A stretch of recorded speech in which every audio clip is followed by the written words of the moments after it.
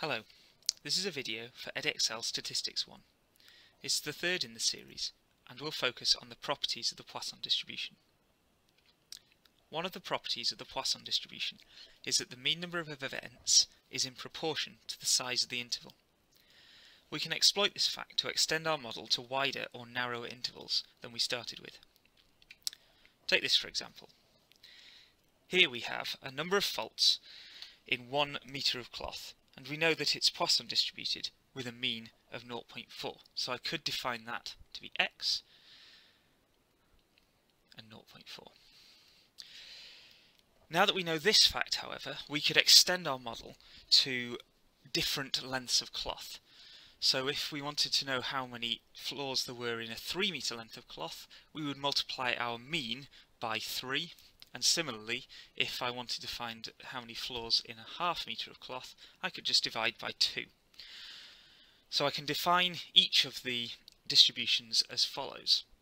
Notice that I've used different letters for each one because x is the number of floors in 1 metre, y is the number of floors in 3 metres, and w is the number of floors in half a metre length of cloth.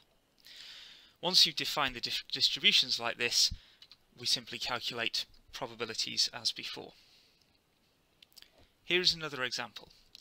Cars travel along a road at a constant average rate of 6 a minute.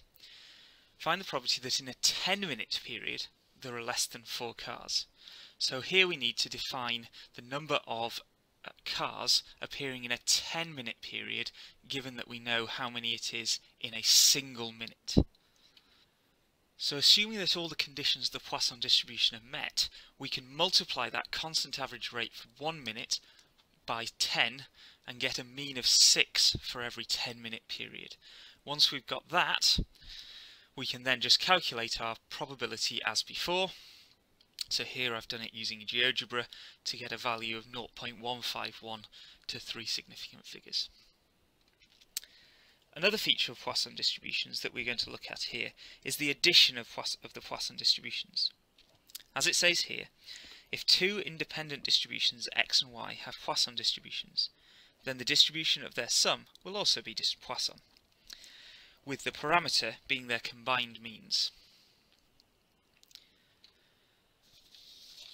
Here is an example of how this works. So if I want to find the probability of x plus y equal to 3, given that x comes from a Poisson distribution with a mean of 1.2 and y has a Poisson distribution of 0.7, then I can combine this into a single distribution where, because they're independent, because they were both Poisson to begin with, it must be Poisson distributed, and then I can just simply add the two means together to give myself 1.9 and calculate the probability of this being equal to 3 using the formula as before. So here you see I've called w equal to x plus y, so I'm finding the probability w is equal to 3 using the formula, which is 0.171. If you wanted to check this using the other laws of probability, then what you would need to do is consider all the possible ways that a value from x plus a value from y equals 3.